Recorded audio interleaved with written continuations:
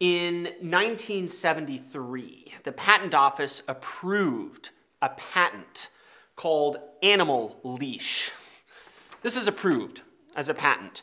And what that means is anyone in the country, or really the world, that ever attaches a leash to an animal could be sued by the patent holder for using a leash. An idea that, according to the Patent Office and the person that filed the patent, was first invented in 1973, and no one had thought of attaching a leash to an animal before then. So where do these patent trolls even come from?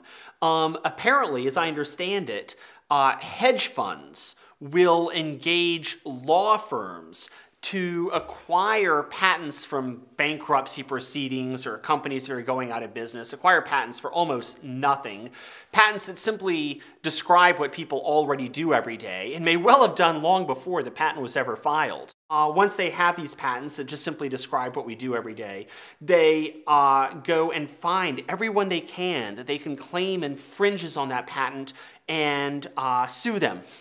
Since the cost to defend yourself from this suit, whether you're innocent or guilty, is irrelevant, since the cost to defend yourself from the suit runs $3 million, 97% of the people or businesses that are sued have to settle, and the average settlement runs over $300,000.